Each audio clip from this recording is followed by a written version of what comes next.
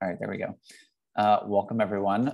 So hopefully everyone received cards. I know we're still sending them out and some folks are new members that recently joined. So if you've joined and you had your address to Olivia for a while and haven't received it, definitely let us know.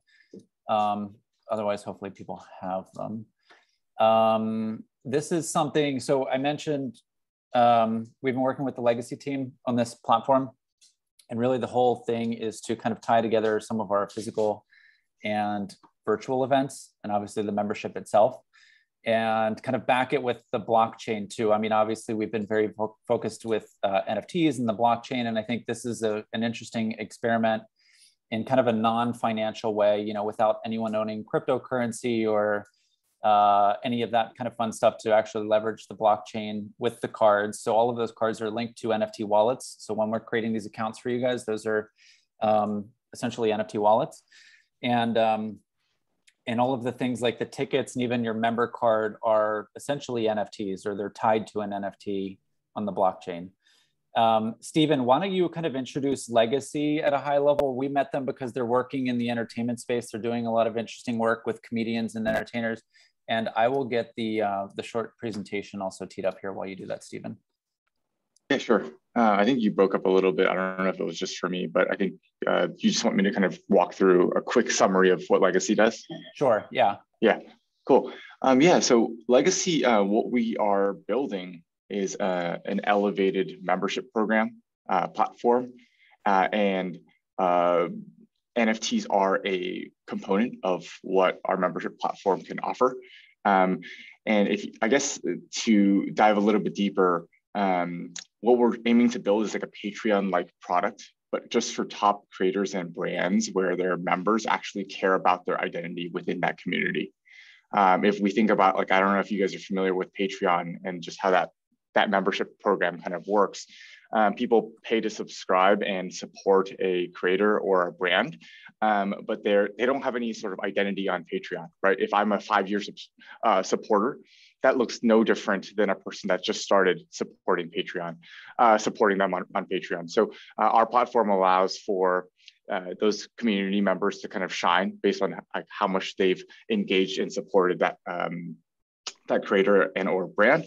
And then we also have our trading card NFTs that are used to kind of memorialize interesting events, like like the event that Trusted held in LA, or if you guys have a let's just say the social, right? If they wanted to drop a card to kind of memorialize that event, you can kind of drop an NFT card to kind of celebrate that, attach a photo album to that event card, and then that you just have that on your profile. And another thing to kind of just show your identity with that brand. So yeah, that's a little bit about Legacy.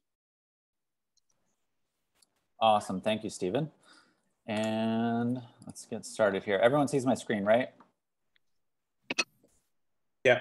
Yep. Okay, cool. All right. I'll kick it off and then Olivia's going to take over. So the card, like I said, is kind of the physical embodiment of the wallet, right? But it's linked to this whole online platform that Stephen and team have built out. And here's specifically what we're doing with this. So for all of our events moving forward, virtual and in person, the conferences, the socials, those monthly calls that we do, we'll be doing NFT ticketing for those. And so we'll still have like a regular registration page, but you know, you'll be able to, when you show up at the events, basically use the card as a ticket, right? And you'll have record of those. Same thing, if you get CPE certificates for the monthly calls that we do, we're actually gonna mint those as NFTs and put it in your wallet. That sounds fancy. Craig. But like, legitimately, all you have to do, you'll log into the platform, which we're going to walk through. You'll download it. It's still a PDF. It looks exactly the same like a certificate, but it is there. And so if you're at the end of the year and you're like, hey, let me go download all of my CPE certificates from everything that we did this year, it'll all be in one spot. So, you know, it's sitting on the blockchain, which is cool, but it doesn't really require you guys to do anything super fancy. And then we'll cover this, but actually Stephen just walked us through this last week. They've been really building out certain tools around event chats and kind of chat in general. And there was actually, I don't know if everyone saw this, if you were at our event in June, there was an event chat running for that conference that was kind of filled up with interesting questions and whatnot. So it's kind of a way around events, and especially the conferences and whatnot, to pose questions to the speakers and, you know, meet each other and kind of introduce yourselves maybe to other people that are there that you haven't met before. At this point, we're going to go through what you guys need to do to activate the cards. Maybe some of you have already done this organically.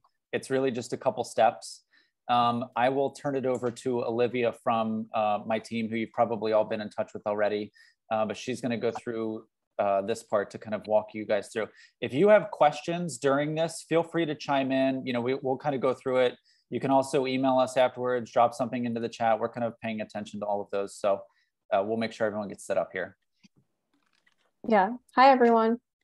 Okay, so the first step is going to be through your email. You should have received an email from Legacy a few weeks ago on the same email that you use for your trusted advisor account. So I'll give you all a moment to go back and search for that email. It's sent by admin@legacy.shop. With the subject, trusted advisor just gave you an exclusive card on Legacy. So hopefully you can all go back and find that. If you can't find the email, or for some reason used a different email, then yeah, let us know in the chat, and we will set you up with the right email after this call. But it shouldn't really affect much, and once you have this email, it will take you to the rest of the steps. So is everyone able to find that email? Did anyone already go through this process? I tried, it didn't work. You tried what, clicking the link in the email? I took a photo of the card and it. You probably need to find the email, because I think the card should already be linked to that email. So then once you activate the account through this email, then it should all already be linked, basically. And Right, Craig, if any of you are like missing it or you can't find it, I think we can go in and resend it to you also. There you go. Yeah, I'm not seeing it either. Okay. Yeah, I just looked for mine. I have an email from you, Matthew, from Matt, from regarding this, but I don't have that one. Okay. I never got that email either. Okay. I'm writing down all of the names, so we'll make sure that you guys all get this. Anyone here, do they know if they actually did get it and like run through this at all?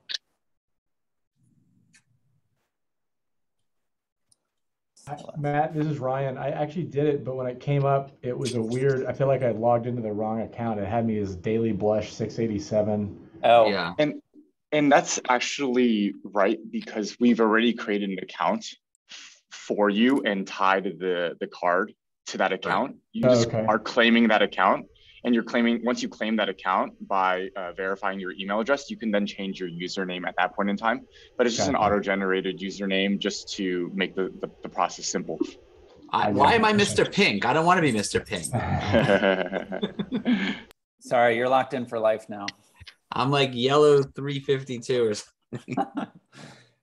We'll actually go over that too, about setting up your own info and changing it from those names. Cool. Okay. Well, I think I wrote down at least everyone who mentioned it, or I think said it in the chat, so we can move on. All right, Olivia, I just switched the slide here. Okay, cool. So when you click that link in your email to activate your card, it will take you to the Legacy website, and this prompt on the screen will pop up. Welcome to Legacy. Start claiming your exclusive access card. And so this is our trusted advisor card. So you'll just click that green button at the bottom, join Legacy and claim card. And then that will take you to where you can set up your username and password. So are you saying if we didn't go through the link first, this process wouldn't have worked? Correct. This modal will only show up if you click that link from that email. That email is specific to each person. Yeah, so we definitely need to click the link from the email. Okay. Yeah. Okay. All right. So yeah, once you click that join legacy and claim your card, it will take you to the first prompt on the left, join legacy, and you will continue with email, which will take you to the middle prompt. And that's where you can adjust your username and enter in your first and last name. So that can be whatever you choose. And then when you continue, then you will create your account and your login credentials. Yeah, and the email, you'll see that on the create your account modal, that like your email will already be populated there. You can't even change it because we've already tied an account to that email. You're just basically creating a password at this point in time. Yeah. So your username is adjustable to whatever you want, and then it'll just be your same trusted advisor email. Yep. Agree to the terms and conditions, and then you can just go ahead and create account.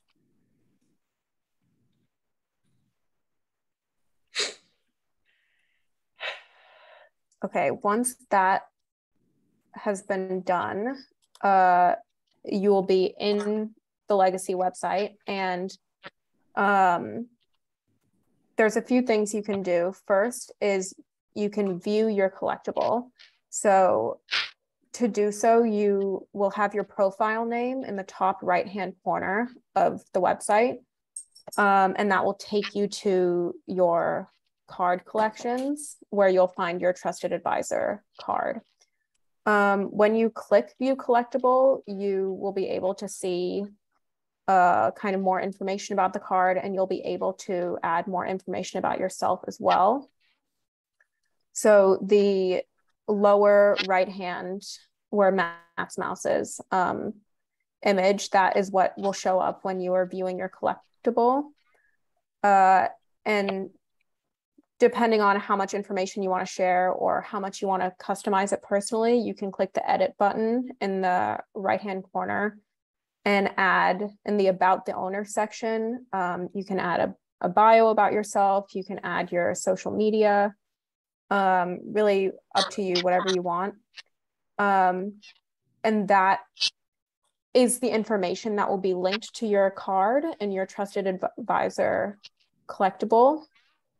So for example, when you are at a trusted advisor event, and if you want to connect with another member using the card, if you share your QR code, then